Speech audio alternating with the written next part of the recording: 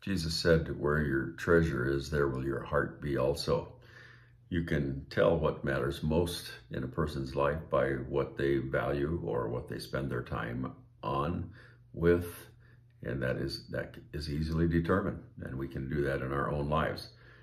Paul says in 1 Corinthians 7:19 in our reading today, Joshua 12-14, and 1 Corinthians chapter 7, and Paul says in verse 19 of that 7th chapter, circumcision is nothing and uncircumcision is nothing, but keeping the commandments of God is what matters.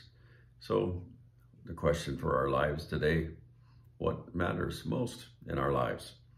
And really, in that verse is a summation of that. What matters most is keeping the commandments of God. The thing that matters is the Word of God. Everything else is inconsequential. For if we keep the commandments of God, everything else is going to fall into place.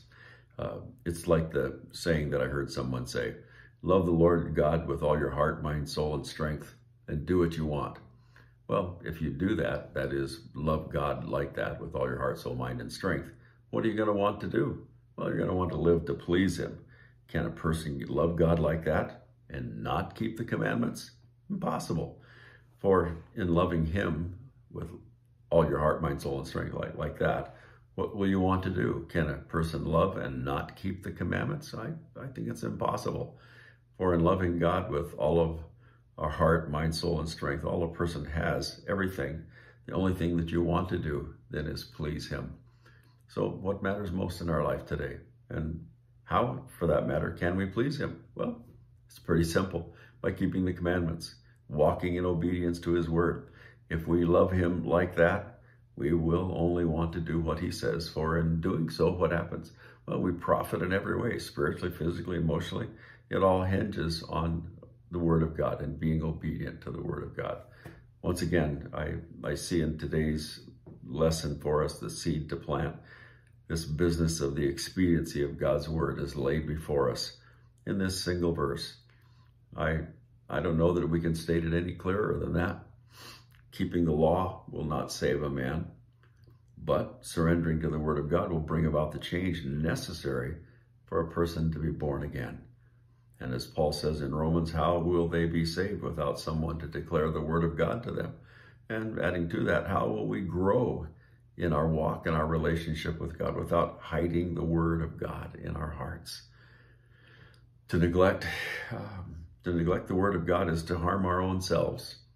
We neglect it to our own ruin, for without it, we lean on our own understanding. And what happens then? Well, Jeremiah says our hearts are deceitful and desperately wicked. Deceitful above all things and desperately wicked. Who can know it? And so without the influence, without the input of the Word of God, without that influence in our lives, we are left to our own devices, to leaning on our own understanding. We talked a little bit about that yesterday. And where does that lead us? Well, the Scripture also tells us that there is a way that seems right to a man, but.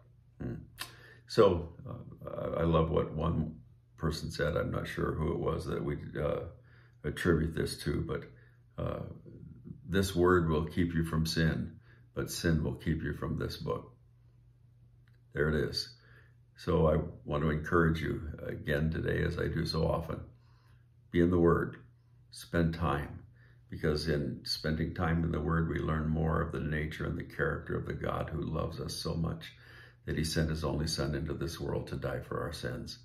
Oh, how glorious is that? How wonderful to know how much He loves us. And the more we spend time in His Word, the more we find out of His love for us and how much He cares for us and what He calls us to do. And because of our love for Him, because He first loved us, we love Him. And because of that, we want to serve Him and please Him in all that we do.